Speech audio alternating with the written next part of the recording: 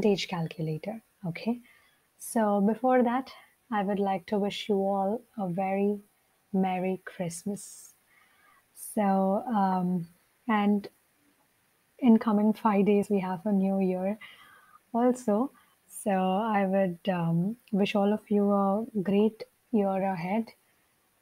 So, moving on, to create a percentage calculator, we have to get marks of stu like marks of subjects, right? So let's see how to just create that in a very simple and easy way. Okay, so I would just like to style my screen first. So let's rename this as percentage, and let's give a background color first. So I hope I'll go with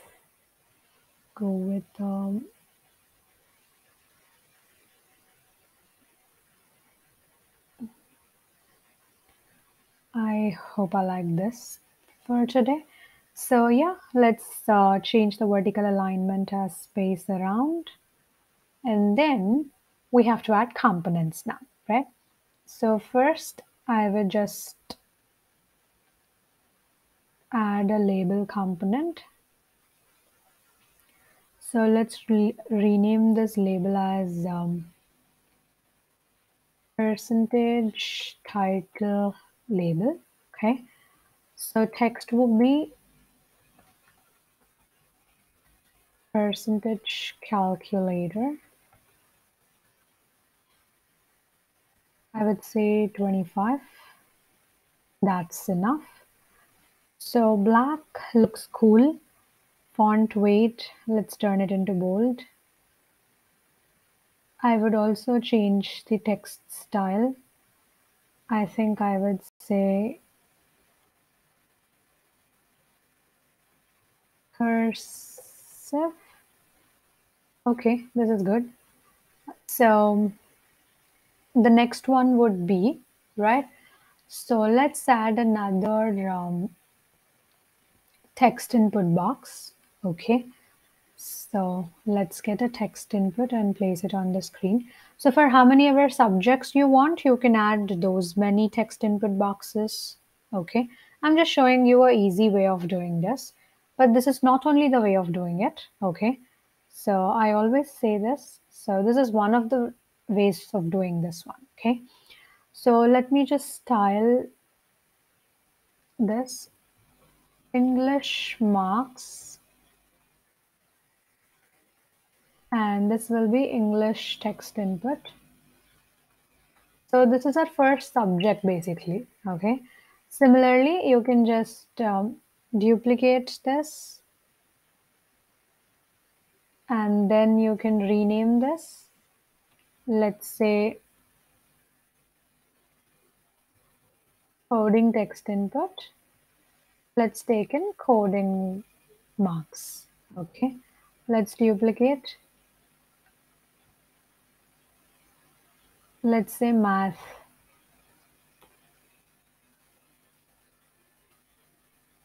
So math and math marks, right? Likewise, you can add other subjects also, right? I'm just taking in 3 for today. So out of 100, how many ever marks they're entering. So based on that, we'll calculate the percentage. Okay. So we'll be needing a button, right? So I'll just drag a button and place it over here. Sorry.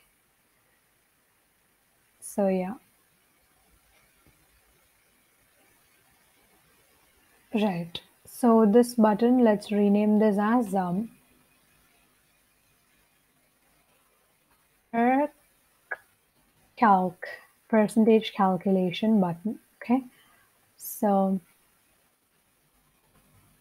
calculate percentage.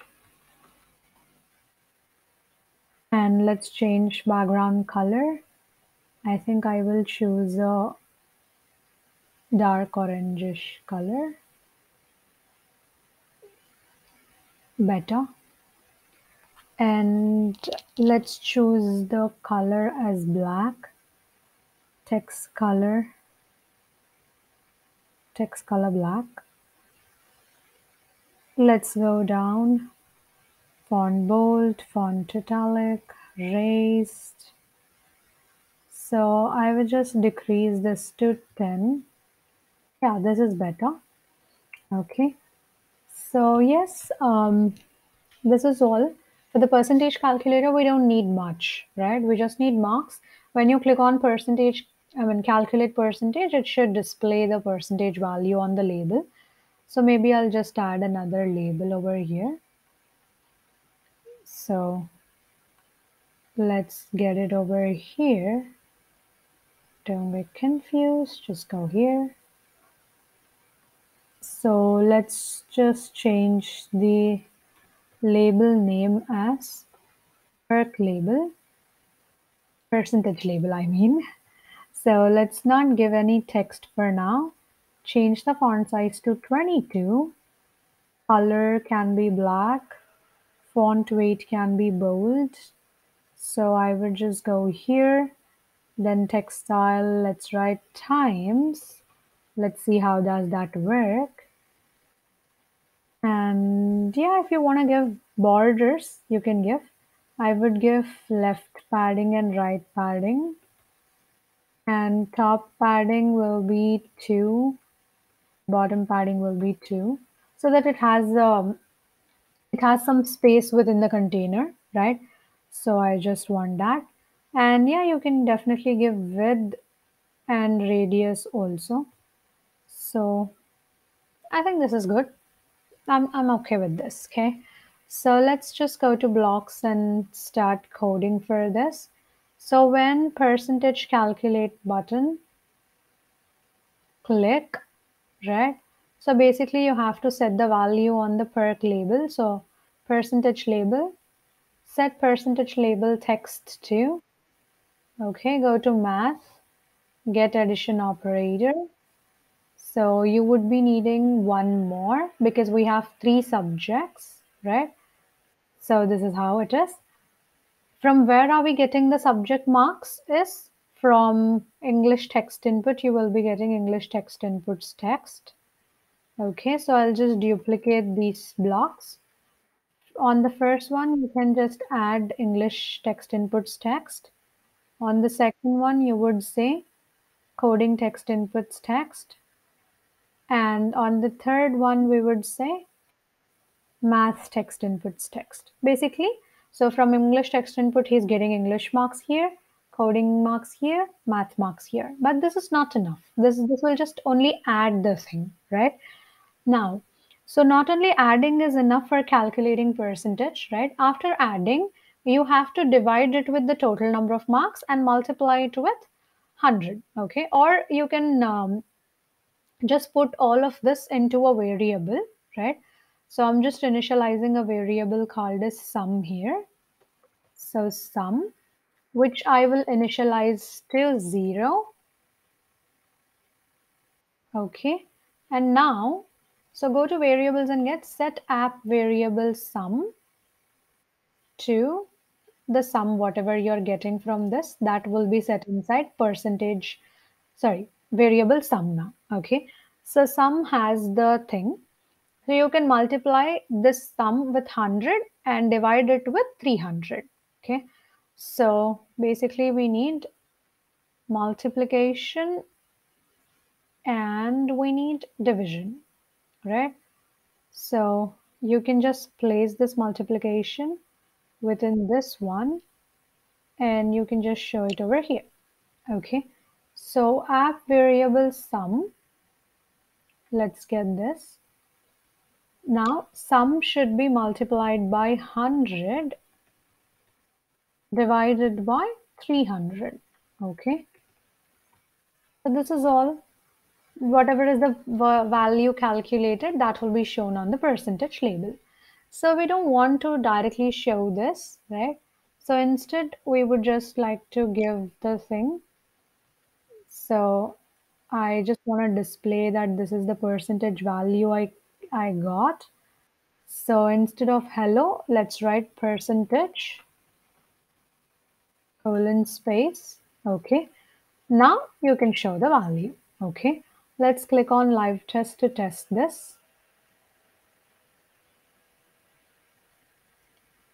Yes, English marks, let's say 90, coding marks 90, math marks 90. Okay, calculate percentage, yes, 90%. Of course, if all marks are 90, definitely you're going to get 90% only.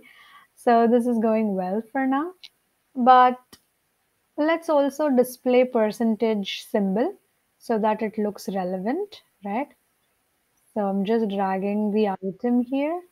Click on this box to minimize it. Go to text. Okay. Get this one.